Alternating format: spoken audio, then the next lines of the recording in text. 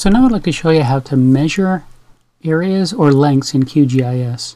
I've opened a new project and loaded an aerial photograph that I've downloaded from the Mingeo website here of an area near a big marine lake. You'll often want to collect information on the lengths of roads or other segments or areas of stands or lakes or ponds or other features without committing those data to a data set. And there's a slick measurement tool which allows you to do that in QGIS. A couple of things is when you first load a data layer, so I'm going to remove this and reload it, you may be asked about the coordinate system. If the layer doesn't have a coordinate system attached to it, the information isn't in there in a format that QGIS can read, it doesn't know what the coordinate system is, so it'll ask you. Now, I know these data are in this N8083 UTM Zone 15 North coordinate system. So I'll say OK. It's basically just a different way of defining where things are on the surface of the Earth. So this image loads up. I want to zoom then, using my zoom tools, to the features that I might want to measure. Let's say I want to measure this lake, length and width and area. So I'll go to the measure tool and I can select to measure lines or areas. I'm going to start by measuring lines. So I'll left click on the tool and it activates it. I can left click, let's say, at one end of the lake, and as I drag, you can see in this pop-up window it shows me the distance. I can left click again to fix the distance, then I can right click to say I'm done.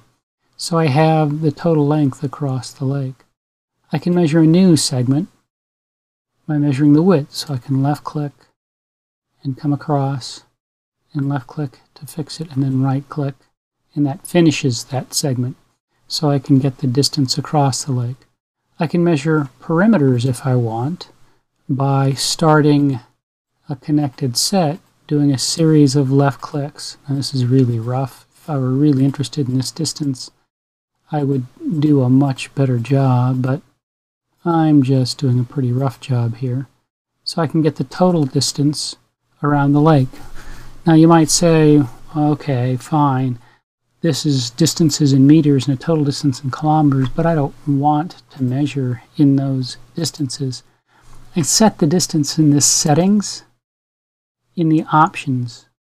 And in the options here, I can set the distances for any of my general tools or map tools.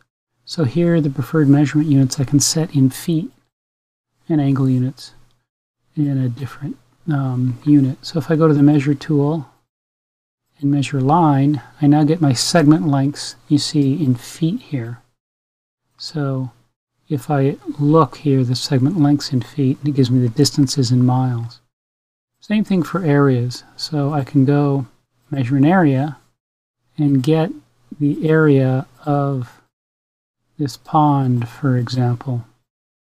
Now, unfortunately, it just gives me the area in square feet, so I have to calculate it later in a spreadsheet if I were to write this down into acres, since it's about, 43,000 square feet to an acre. This is a 2-acre pond. So I'll have to do the conversion. I can't pick here for it to show me acres or square miles or those sorts of things. But nonetheless, it's a useful tool to get quick and dirty measurements without having to go digitize areas.